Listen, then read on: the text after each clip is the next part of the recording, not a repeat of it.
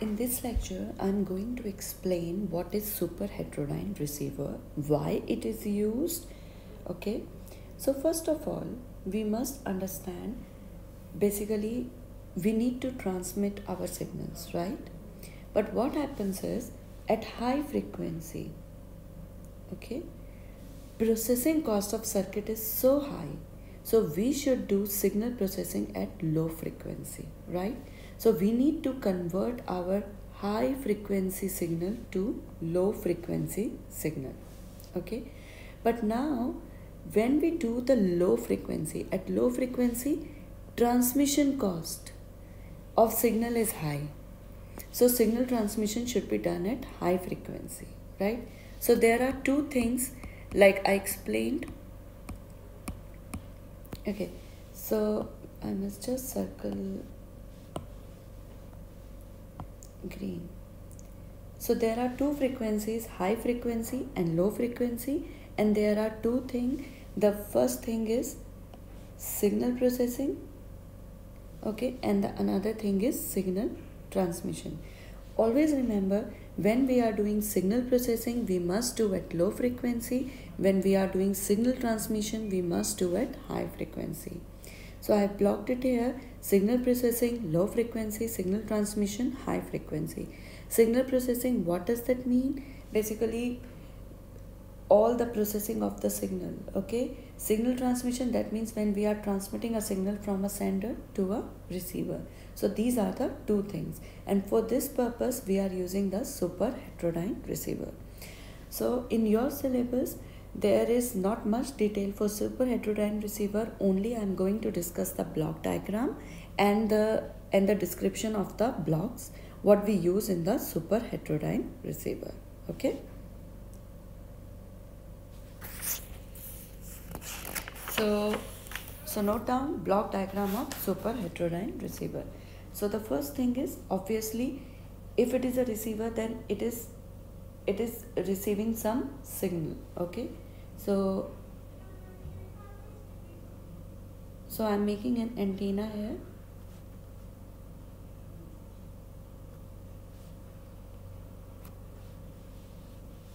So let us say this is RF frequency, high frequency signal it is receiving, and this is basically your antenna, okay? This is your antenna and this is receiving high frequency signal, okay? Now the first block will be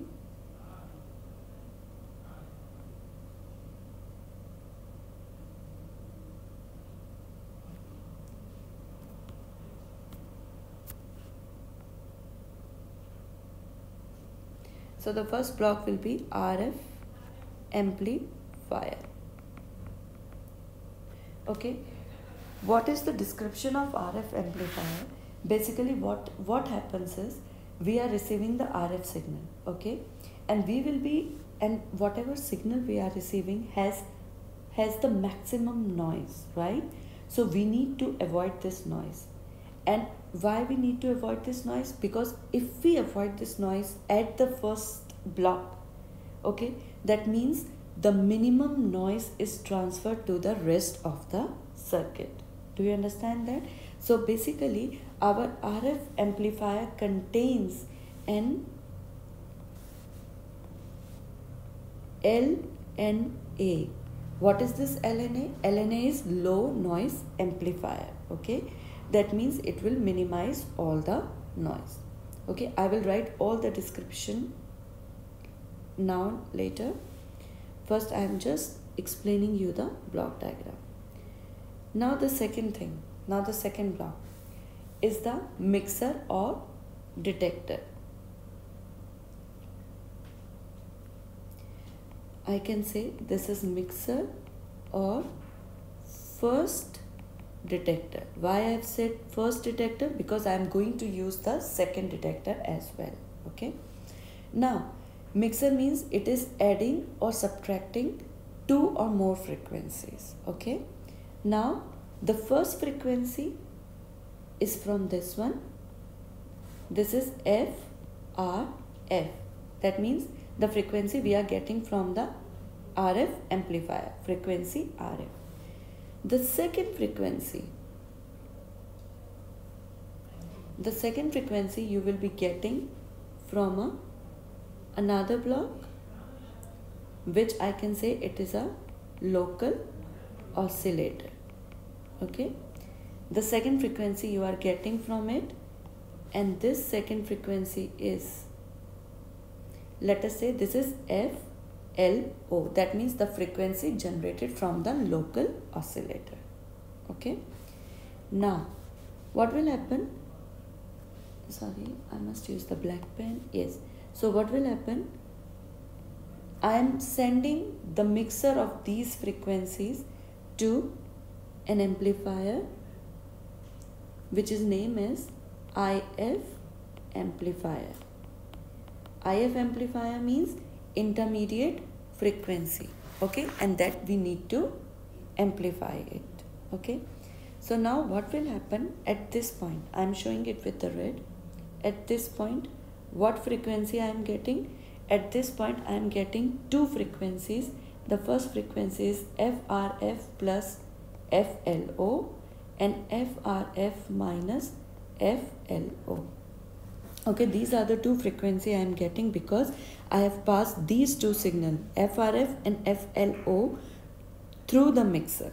Okay, so I am getting two, the addition and the subtraction. Okay, but because we need to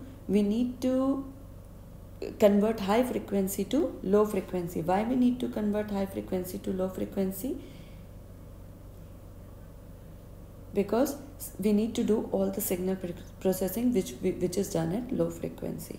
So we will not consider the addition parameter. We will consider only the subtraction parameter. Okay, now when this subtraction parameter will be passed through IF amplifier, it is amplified and it will be gone to another block, which is your mixer, or I can say second detector. Okay, this is another block, and on this point only one frequency will be transferred. What is that frequency? FIF, the frequency what we getting from the IF amplifier. Okay, and then again this frequency will be transferred to the detector, and then the last block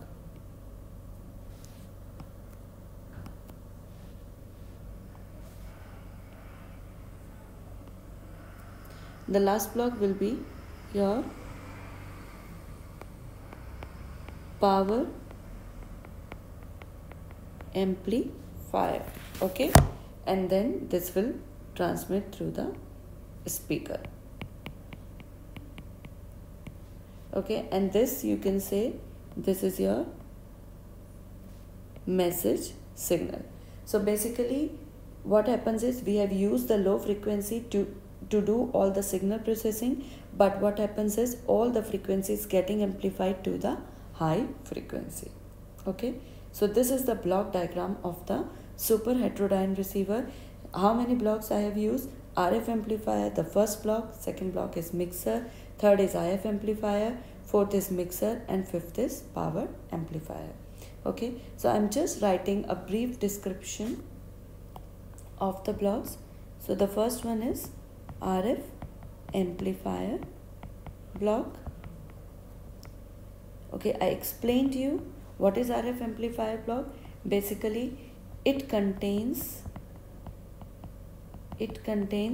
LNA. And what is LNA? Low noise amplifier. Okay, this is the first point. Second point, why it is used? Because whatever signal, whatever RF signal we are receiving has a maximum noise, right? it has a maximum noise, right? We need to avoid or reduce noise at the first block so that minimum noise is transferred to the rest of the circuit.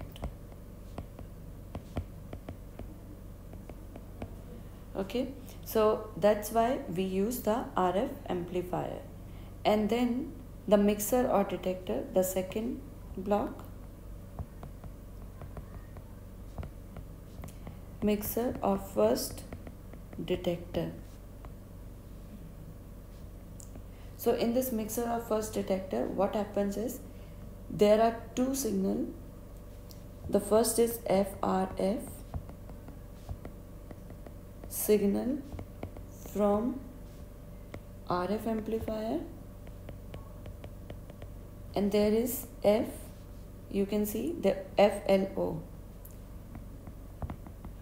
local oscillator is generating this signal. Okay, so there are two signals, and what happens if they pass through the mixer? If they pass through the mixer, then what happens? There will be two components, addition components and subtraction components. So what we are using? We are using the subtraction component because we need to process our signal and process our signal on the low frequency. So we will use it, and this signal will pass through the IF amplifier. Okay. So our third is IF amplifier. What does it do? It will amplify our amplify the signal received from mixer or first detector. Okay, and IF means basically intermediate frequency. Okay, and this signal is known as FIF, and this signal will go to the second detector and then the power amplifier. Okay, so this is the description of all the boxes here, and then the signal after power amplifier will goes to the speaker. So it's only the block diagram of super heterodyne receiver, and why it is used is only in your syllabus. I hope you understand that.